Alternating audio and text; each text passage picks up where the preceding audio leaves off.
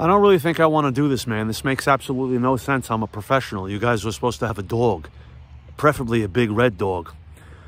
But if this is all I have, I'll work with it. My name's Tony. This channel's called Opening Weekend. I'm about to go to the movies and go right to the theater and talk to people about the brand new movie Clifford the Big Red Dog and get some red out of the theater feedback. I'm really embarrassed, man.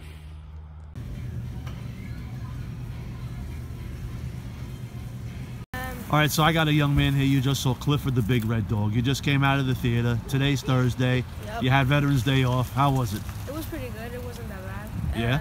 The dog was fine. The movie was fine. Is this movie G or PG? Or does anybody know? I think it's G. Oh, okay, so that's really family friendly. Yeah. Yeah. But it was pretty good. I had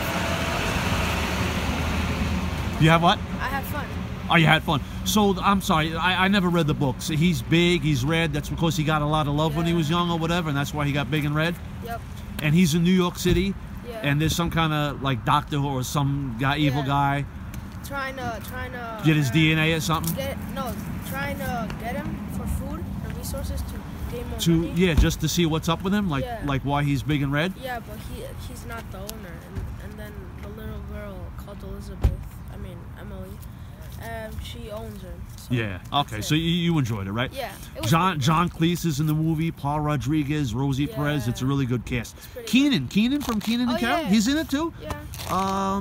Who else? Anybody else? I don't know. Yeah. But you had a good time, right? Yeah, I had a good time. All right. I really appreciate it, man. Thanks for your time. Right. I really appreciate it.